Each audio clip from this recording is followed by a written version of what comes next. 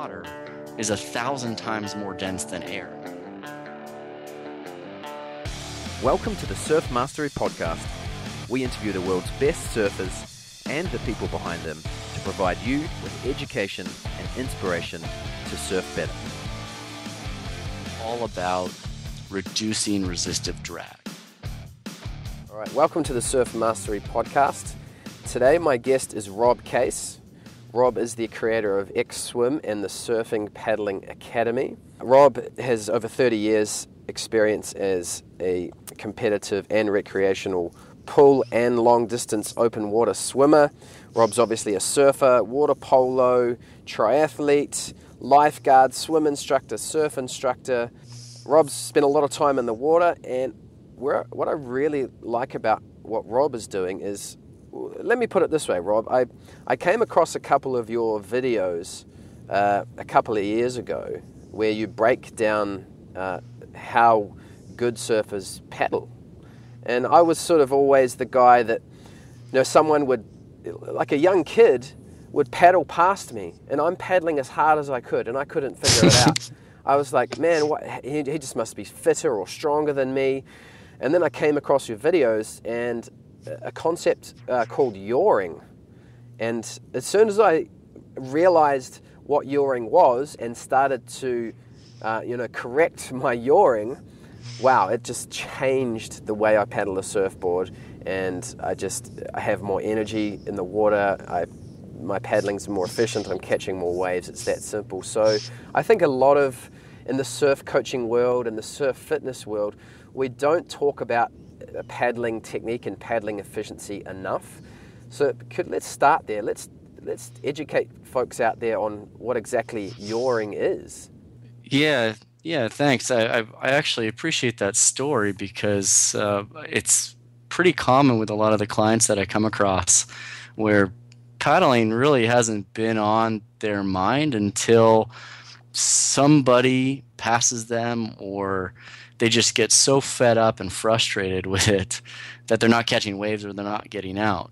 Then it finally becomes something that is important to them. And I find that a little bit funny because if you look at the whole entire surf experience from suiting up and waxing your board to getting out there and riding waves and coming back, paddling and sitting on your board actually make up a majority of the time out there. So it's quite important. I just think it's often overlooked. And to answer your question, yawing is when you're kind of slithering through the water like a snake. You're going from side to side.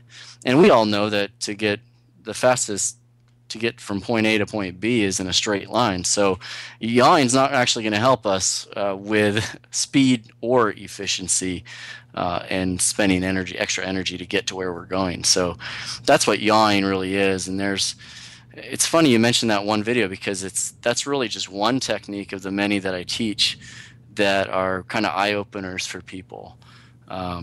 So it's really been fun the last few years working with clients and piecing apart specifically what their issue is and trying to correct it and making their whole surf experience actually more fun. And I've even had clients come back and say, well, I thought you'd help me get paddling to be bearable, but I'm actually enjoying myself when I paddle. So that's always a nice thing to hear, for sure. Yeah, so yawing is kind of like fishtailing. Like when the back of the board and the front of the board are moving in opposite directions sideways. That's right. And then as you're moving forward, because of that, you're basically slithering. And actually a lot of stand-up paddle boarders experience yawing naturally because they're paddling on one side and then they have to paddle on the other side. And if they don't have a big enough fin, then that's exactly what they're going to be doing. They're going to be yawing back and forth and slithering along their way. Yeah, so, that obviously is naturally going to happen as you shift your weight and paddle from left to right arm. So, obviously there has to be some sort of movement in the surfboard as you shift your weight from left to right as you're paddling. So, what should we do? Yeah, so you're always going to have a little bit of yaw, but we want to try and minimize it because if you try and picture you and your board moving through the water, and you're trying to move efficiently in straight line, if you're moving outside of this kind of border on your shoulders, like imagine your two shoulders are two barriers, and you're moving outside of that, you're swinging your body outside those lines. So if we can align our head, our body, and our board along one axis and actually rotate around that axis moving forward, so basically dig your rail in a little bit deeper on both sides, we're going to be rotating around that axis, and we're going to prevent that yawing action from happening. A lot of swimmers do this naturally because basically there's no board, and so your body is the board, your body is the vessel, and so we have to rotate around this axis that goes basically from our head down to our tailbone all the way down to our feet. And as soon as we break outside of that axis, let's say we take a too wide of a stroke or too narrow of a stroke, we've now broken that axis, and now we're going to start yawing, and that's not going to be efficient paddling. Yeah. Okay. So instead of yawing, the weight shift that happens as we paddle needs to create a slight roll instead of a slight yaw. That's right. That's right. And again, that's only one aspect of it. That's kind of what I call lateral balance. So that's if you're looking at the way you're paddling from the front. So if you're paddling straight at me, you want your lateral profile or the width of that profile to be very thin and streamlined, because what people don't realize is that water is 1,000 times more dense than air. And so if you can imagine yourself biking against the wind, what do you try to do when you're biking against the wind? You make yourself aerodynamic. Aerodynamic and small, right? So if water is 1,000 times more dense than air, then we have to make ourselves hydrodynamic and aerodynamic for the water, basically, and cut through the water. One way to do that is to keep that lateral profile, or how wide your profile is, to be very thin, and that rotation keeps you from going outside that lateral profile, and that keeps you from yawing. So the rotation is really the only way, one, you can get your hand up out of the water without slapping it or going wide. I see a lot of surfers, when they do their recovery, swing their arm wide, and that's one of the causes of yawing. As you swing your arm wide, what does the rest of your body do? It follows along with that motion, and it kind of slides. So when you're rotating, you can actually lift your elbow up high behind you and lead with your elbow within your lateral profile. So your hand just kind of follows behind you, and you stay within that lateral profile, nice and streamlined. And that's just the lateral balance aspect of it. And then there's horizontal balance, of course, which is where you're positioned on the board and how you hold your head. And those are actually the first two major techniques that we try and teach in the Surfing Paddling Academy, because they're two of the most important, because it's all about reducing resistive drag. And if we can reduce resistive drag, then adding propulsion ends up being very easy. But you can't have the other way around. You can't add propulsion and lift weights and become this big, hulky paddler and say, I'm going to paddle like crazy, if you're dragging 600 pounds of drag behind you, whether it's lateral or horizontal. So a lot of people will gain the biggest gains in paddling efficiency by reducing resistive drag. Okay, awesome. And for folks listening that didn't quite get that, Rob's got some really good YouTube videos, which I'll link to in the show notes, that break it down even more, and you get a visual for it as well. I'd highly recommend that every single surfer out there watches. There's 3 videos in particular I've got in mind where he breaks down the yawing and the high elbows and head position, and you're kind of writing on the screen, and you break it down so well. It's such valuable information. I mean, I guess a lot of surfers naturally just do it, but I think most of us out there, we kind of need to understand these concepts and practice them. Yeah, it's funny how everyone talks about muscle memory, and even though muscle memory really doesn't have anything to do with your muscles, it has everything to do with your brain. And in order to kind of change that habit, the wonderful thing about swimming and actually surfing paddling is, with water, we have to develop this feeling. So our brain needs to recognize this feeling of how we're supposed to be doing it right. Right now, everybody has a feeling of whatever habit they developed, whether it's right or wrong. And so in order to change a habit, you need to do certain drills, or you need to really consciously think about it. And then when you do that often enough, that short-term conscious thinking becomes unconscious. So the more and more that you do it, and more repetition, everyone says practice makes perfect, but really it should be perfect practice makes perfect. So the more you do it right, then the less you actually have to think about it. So even though I've been swimming competitively since I was 3, I still do drills from time to time just to remind my brain of what it feels like to do the correct motion on a consistent basis. And now I can go out and I can paddle and I can swim, and I don't have to think about the movements consciously. But when you are changing that habit, when we're trying to become more efficient with our paddling and save energy so that we can go out and catch more waves and last longer in the lineup, then we do have to put a little bit of work into it. And that's usually the drill work that I put in place in the videos. I provide a few drills, and especially in the Paddling Academy online, I do a lot of drills. And then people that come here to our facility here in the San Francisco Bay Area, I have live stroke analysis. So we get in an endless pool. We actually have an underwater camera that is almost live. So it's about a 1-second delay, but I can see right then and there when people are doing something slightly off, and I can stop them and say, here, try this, and they can immediately get that feeling so that the brain starts to make the connection between doing what's right from wrong and the feeling that is associated with both of those. So it's actually, I totally nerd out on the technology. I love this coaching technique, whereas before I was in a pool and I'd have to walk to the end of the pool with the camera, download the film, then review it. By then, that feeling has completely they've lost that feeling in their body and their brain. So they can't relate it as quickly. So what I've been able to accomplish in just one session here, which is about an hour, I accomplish over 4 or 5 sessions in a pool. And then for multiple clients, people that come back over and over again, 2 or 3 sessions here is months worth of work in a pool. So it's, again, I totally nerd out about this stuff. So I apologize if I sound a little bit nerdy in that sense, but it's really exciting for me, and it's exciting for the clients to see that difference and feel that difference. Oh yeah, as surfers, it's such a unique opportunity to stand up on a wave. I think that's why it takes so long to improve one's surfing, because we don't, like golfers have driving ranges. We don't really have that yet. Maybe soon with the wave pools, but yeah, the better we can paddle, the more waves we're going to catch. So it's that simple. And so you obviously see a lot of clients one-on-one, and I'm guessing a lot of those are sort of quite experienced surfers. And what's the most common paddling mistakes you see in that type of surfer?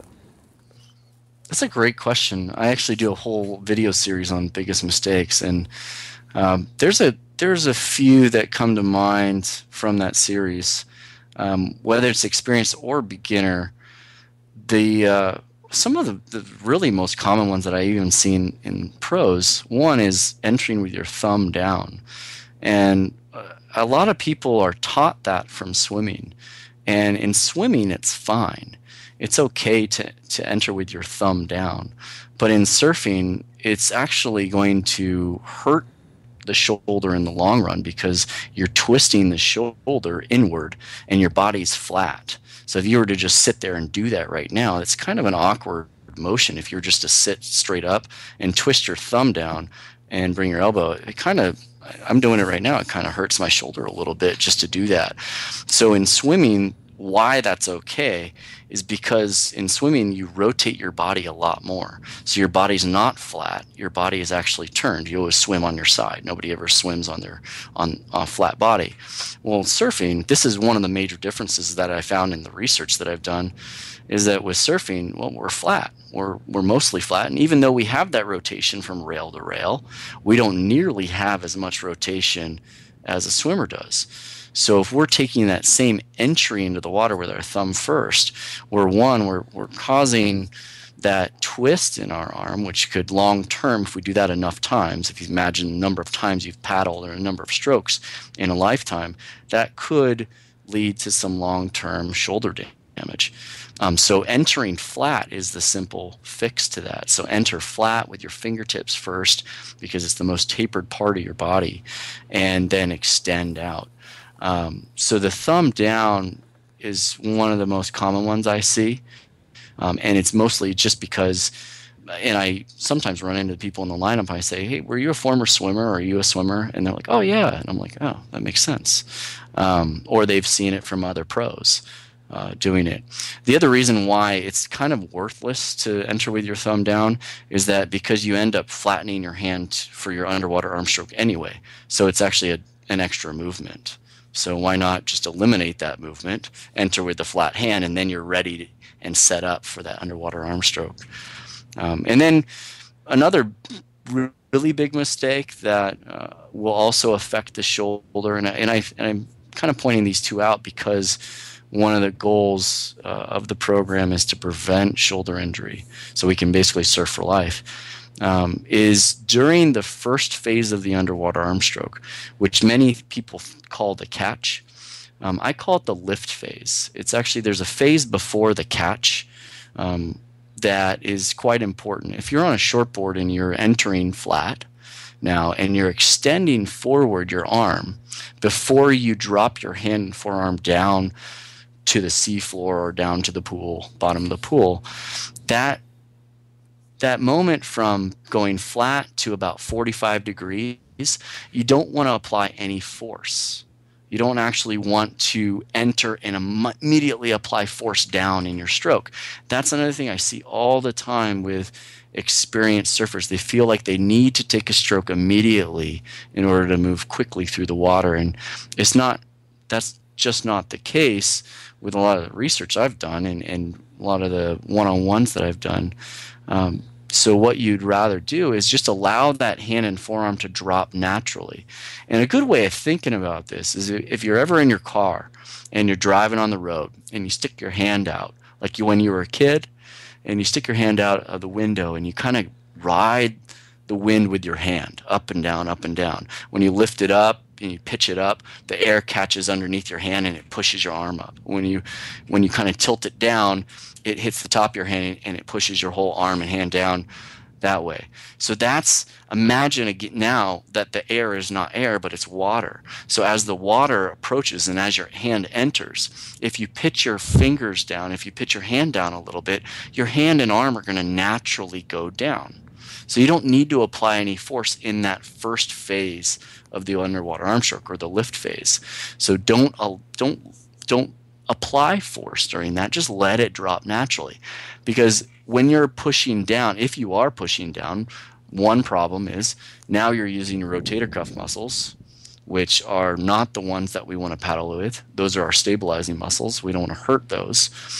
So that's going to prevent that injury from happening. And two, if you do apply force down, simple physics, action reaction. So if you push down, where do you go? You go up, not forward. So it really doesn't help on two fronts by applying any force in that first phase. So extending a little bit more, letting your hand and forearm drop down to about 45, keep your elbow high. Now you can catch the water, and that's what I call the front propulsive phase. And that's where most of the power in your stroke actually comes from.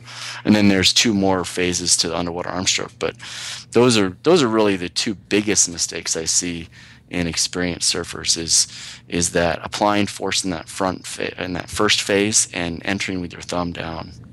Okay, so not only does working on your paddling technique increase your paddling speed and efficiency, but it also would save yourself from some long-term overuse, what we call surfer's shoulder. Yeah, and it's funny because I haven't had any problems with shoulders, but I've run into people, especially surfers, that have shoulder problems all the time. And just those subtle adjustments sometimes take away the pain and avoid any long-term surgeries. And surgeries nowadays are expensive. So and let alone time out of the water as well. So you're trying to recover, and you're certainly trying to rehab it, and it's hard. So I do what I can. I'm not a physical therapist by any means, so I always refer out to a physical therapist, and I work with one here locally. And I always ask people if they've had any problems with their shoulders, and we kind of just take it from there to see if we can remedy the situation. Okay. I guess that if you were to start paddling hard as soon as that hand enters the water, like you said, you propel your body up, which is essentially is going to drop the back half of the board down and create even more resistance. There you go. Spoken like a true master of paddling there. That's exactly it. So, and then if you're adding your more resistance in the back, then you're making even worse case for yourself.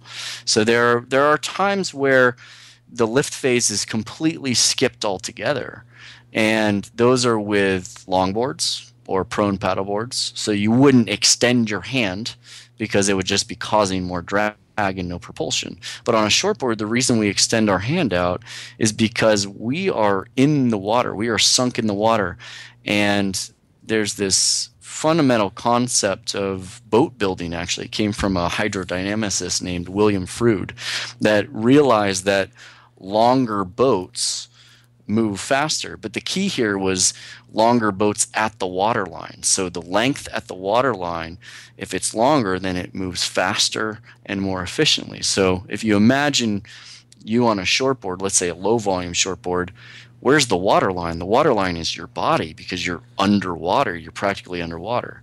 You have a little bit of the board out of the water, but the water line itself is you.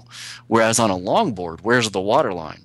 The water line is the whole rail of the board, depending on how long your longboard is. So if you're trying to extend your hand in that lift phase on a longboard, all you're doing is adding drag without any benefit. You're not lengthening the vessel. You're not making it longer and more efficient. You're actually just adding drag. But on a shortboard, that's why we have the lift phase. That's why we extend our hand out. We're actually lengthening our water line and letting the water go by us and extending our board. So it's as if we're making our 5'10" shortboard into a 6'1" shortboard instead. And it doesn't act exactly like a longer board, because when we take a stroke, we lose that water line.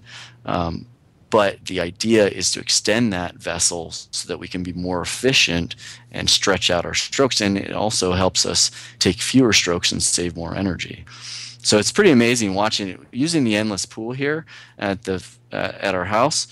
When someone is paddling in it and we have a certain current going, let's say it's a 130 per 100 meter pace, and they just leave their arm out there. It's amazing, the aha moment. They're like, wait a minute, I'm not drifting back. Well, no, you're not drifting back as long as you're streamlined, as long as you're extending that water line. So that's kind of the fundamental concept there. And the difference between a longboard and a shortboard as well. So with a shortboard, you can extend that lift phase. On a longboard, you skip the lift phase altogether and you go right to that front propulsive or that catch phase. And then the other place where you would skip or at least shorten the lift phase a great deal is when we're catching a wave, when we're sprinting and we need a high stroke rate and we just need to get really fast speed going. That's the other kind of scenario where you'd skip that extension of the arm. Okay.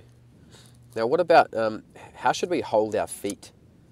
So a lot of surfers will cross their legs. Do you recommend that? Yeah, I don't mind that.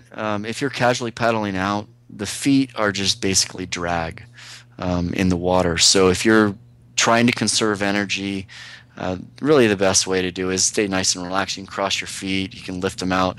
They can be kind of at the top of the water a little bit because your body really is leading and breaking the frontal resistance. So the feet are kind of just dragging behind. But the idea is either you lift them out or you do like a 2-beat kick, like a rhythmic kick.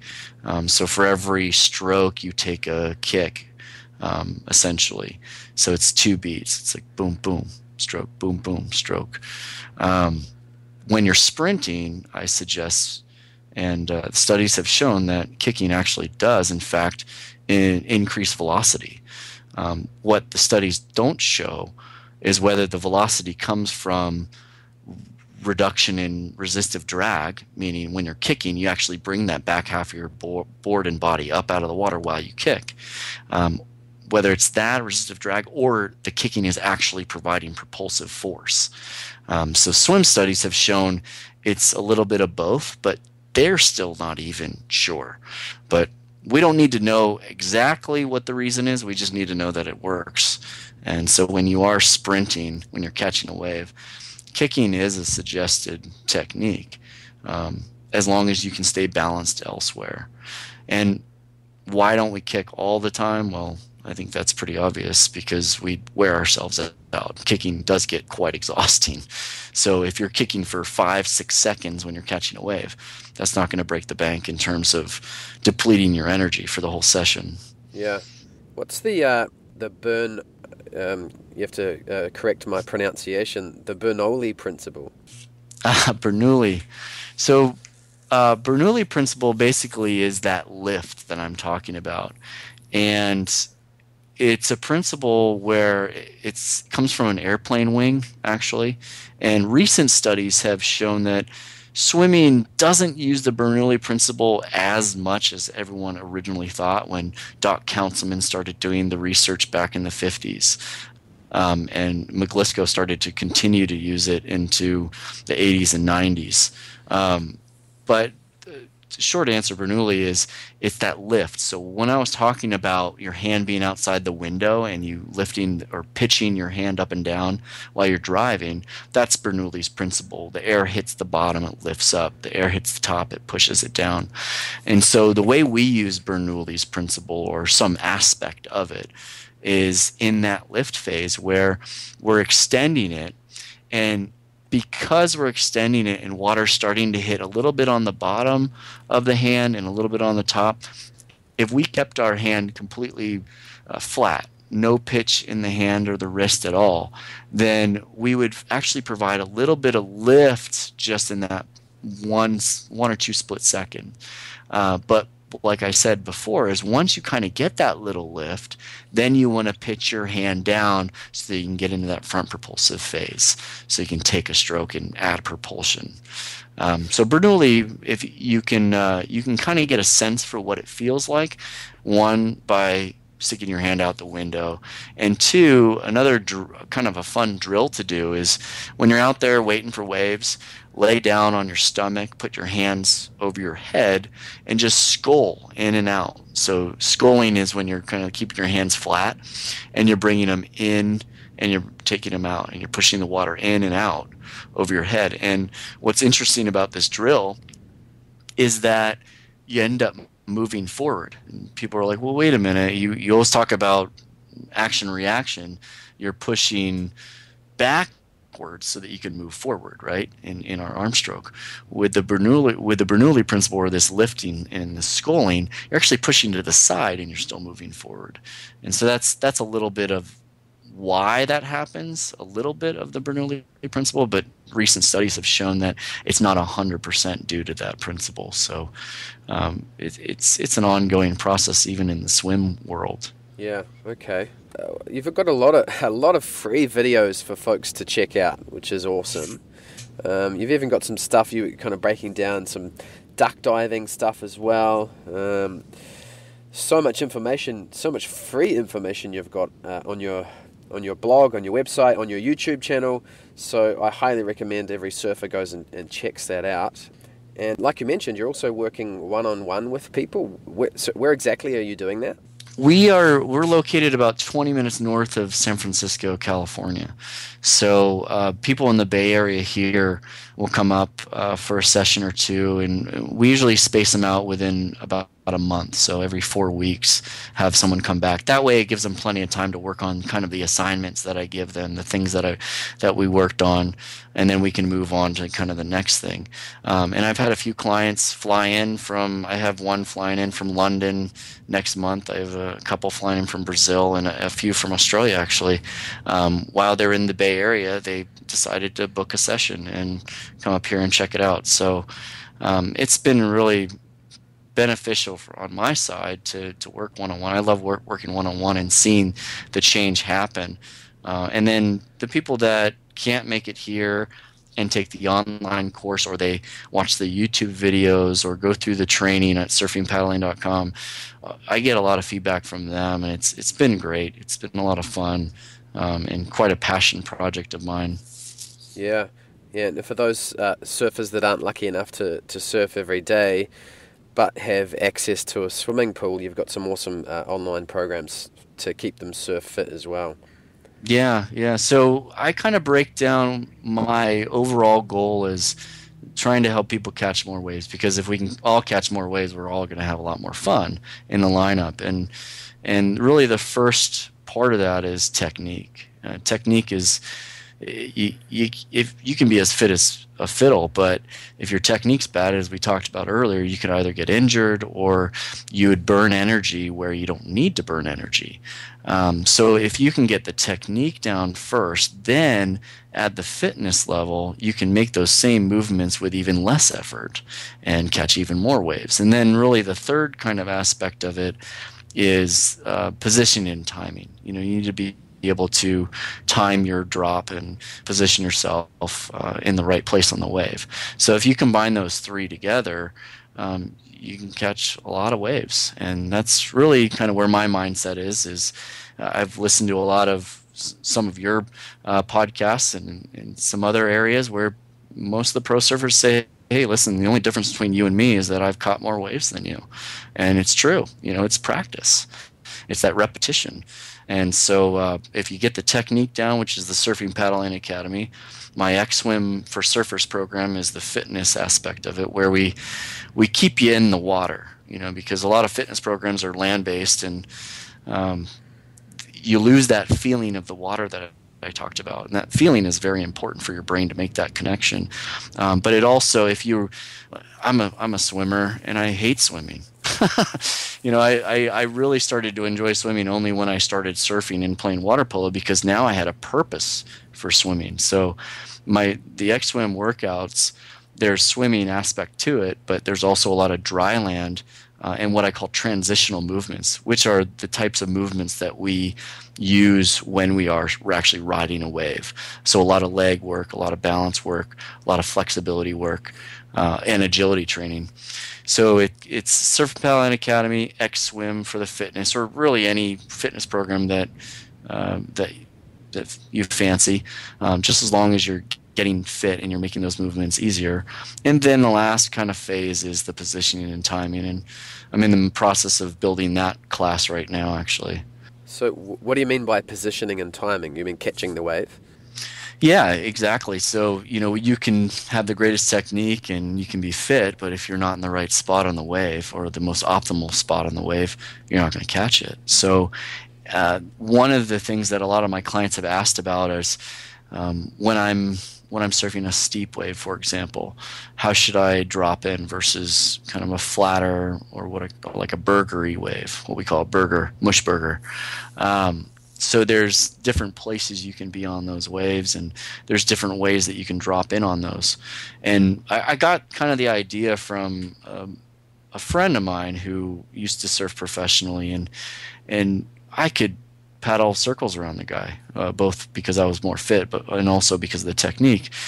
But he would take 2 paddles and catch a wave. And I was always amazed by that. It was because he just knew where to be and knew where to catch the wave. And so I've been researching a lot of different pros techniques, where they line up, where they set up, how they time their paddles.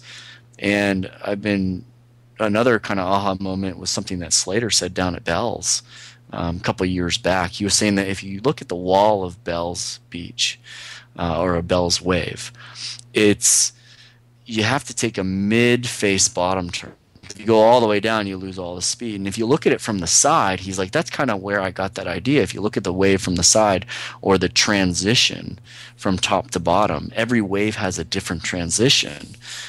Whereas with skateboarding, like a skateboarding ramp, the transition's always the same. Well, with surfing, that's what makes surfing so awesome, is that we always have to deal with all these different types of transitions.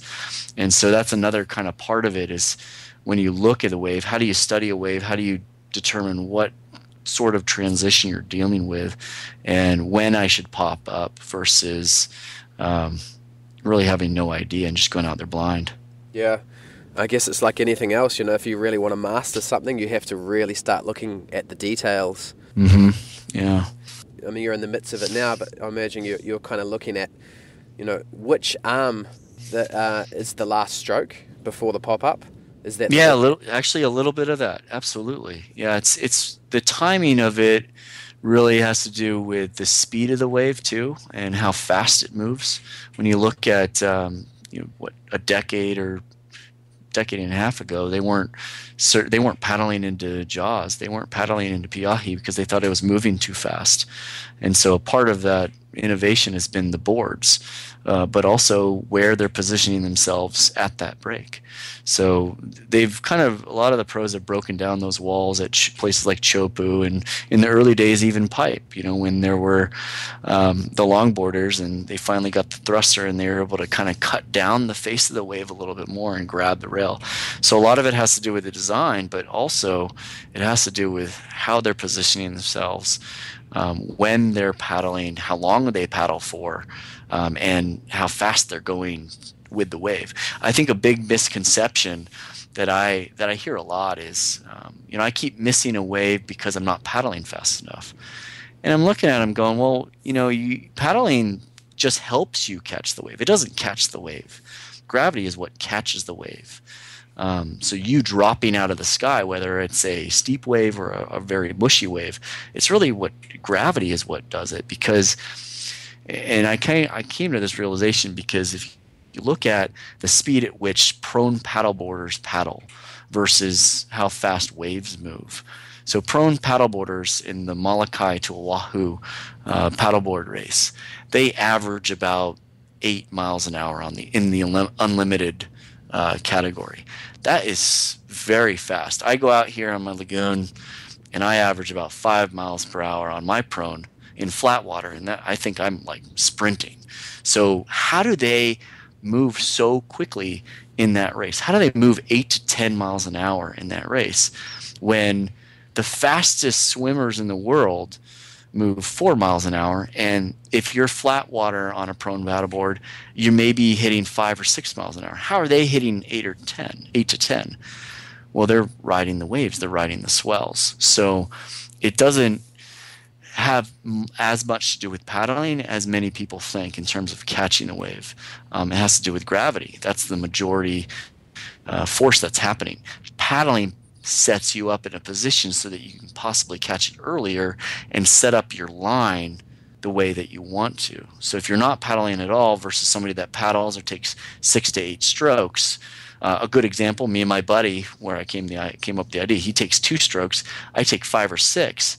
But for me, I'm not as good a surfer as him, so I need more time to set my line and really to identify what line I want to take. Where do I want to set my bottom turn?